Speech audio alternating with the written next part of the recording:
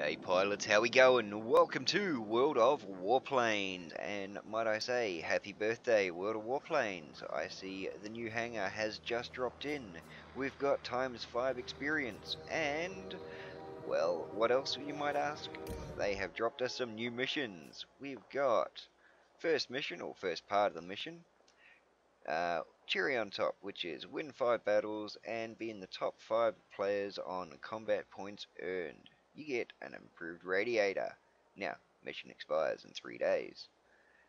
4 candles, which is earn 15,000 combat points in any number of battles, and you get the first aid, manual fire control, and control surfaces, fire extinguisher and control surfaces.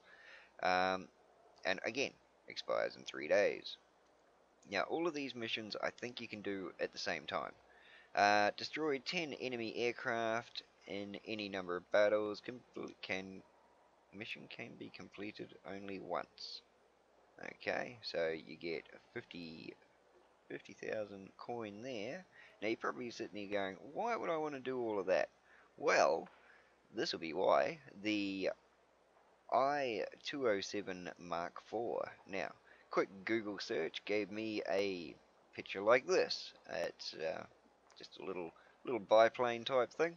I'm assuming that's right. I don't know. I probably should have checked out the forums, but I didn't because it's only just dropped. So let's jump on in.